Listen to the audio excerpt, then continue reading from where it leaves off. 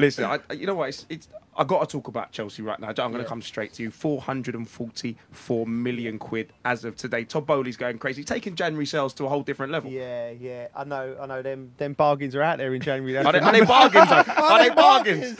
Well, time would tell. Do you know what? I was thinking about this week, and there must be some kind of thought behind it, some plan behind, some financial thing, clever thing, because Chelsea have always pioneered with a loan system, right, of 10 years ago, 15 years ago. Frank Arneson was there, right, and he started stockpiling players, buying players. And everyone thought Chelsea were crazy, spending all this money on young players who wasn't really making the first team, but then they were selling them, sending them out on loan, selling them and making the asset more. So I think Chelsea, these guys, they're financial guys, they're economic guys. There'll be a plan behind this. This isn't scattergun. It looks like it is, but you need time. Like, have a look in 3, 4, 5 years and see where Chelsea are. They needed a refresh, that's for sure.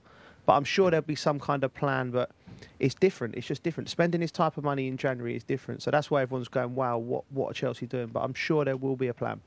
We spoke about bargains. We're going to find out if they're bargains. Let's see what 444 million quid gets you today.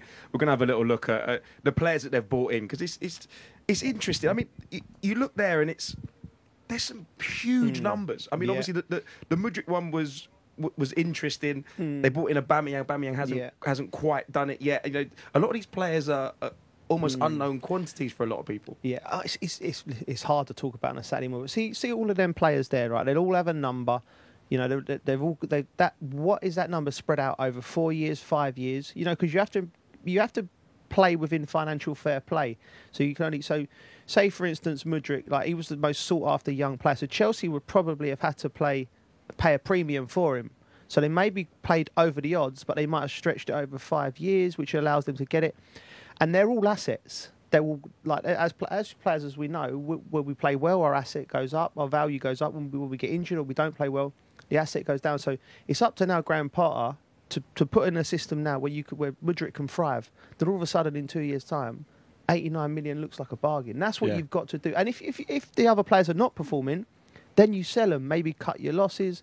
It's too early to talk economics, but I'm sure there's a plan. These people are too smart for there not to be a plan. Let me ask a question. With all them players, though, they're coming in, how do you create the culture of Chelsea with all them new players? Yeah, well, that's the problem, right? Because, you know, Chelsea of the last 20... Chelsea's not new money anymore. Chelsea have been the most successful team of the last 20 years in terms of winning trophies. But that's factual.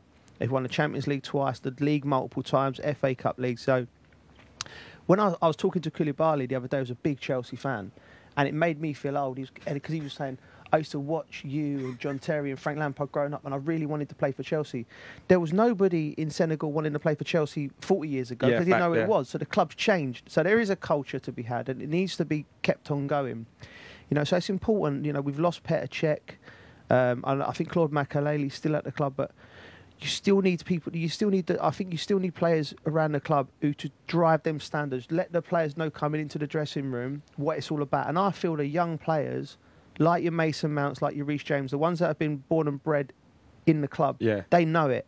So they're so important to that club to drive the culture, because it is a must-win. It's a must-win club now.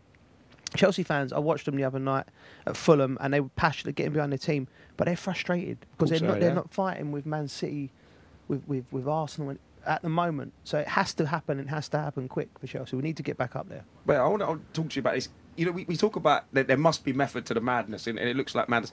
Todd Boehly's in a Twitter space with Chelsea fans, and they're talking about who do you want to see sign next. Does that not scare you a little bit? Don't worry you, because it seems like, you know, sometimes when you've got a lot of options, Boehly's got a lot of money. So when you've got a lot of money, it seems like you just go out and that person's available, let me go get that, rather than developing, nurturing players with what you got. When you've got a man that's got that much money, just like you can do it. You want? You just do it because you if can. he wants to get me out of retirement, I'm just Is just that cool? I ain't know. There's a price. There's a price. Yeah, it's a real big. I'll play it, but that's what it seems like when. So as a Chelsea fan or for Chelsea supporters, do you be like, "Oh man, that's our chairman just out here saying bring in anybody"? Yeah. Do you know what I think these guys?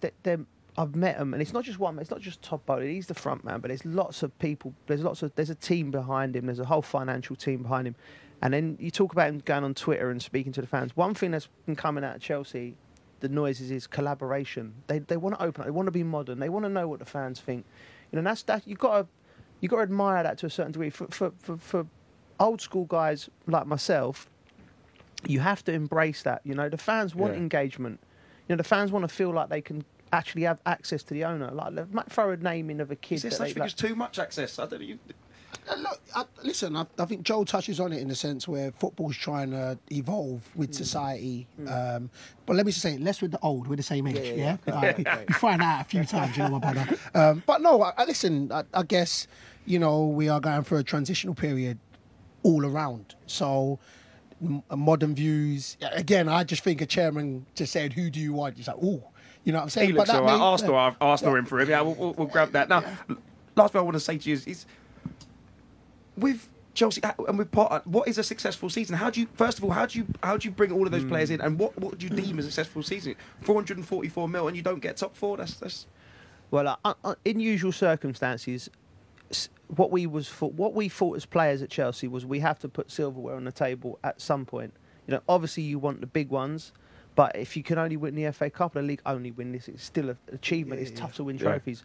That would usually be the benchmark, but because of all the uncertainty, because of the change of owners, I think Chelsea have to get into the Champions League this season. And it's a tall ask. It's really, I think that's success. But also, if you can't achieve that, there needs to be signs that the team's settling by the end of the season. And I think that'll be enough of ground. I don't think people talking about changing managers. I don't even think that's on the. I don't even think the owners are even thinking of that. I really do. I think Potter's in there for a long term, a different plan. And to get these players that they're bringing in and nurture them and build some kind of system where Chelsea can compete again. Because at the moment, we're a long way away from Man City and Arsenal to that degree. No, they can't forget Arsenal. Listen, they're doing their thing. Fair enough.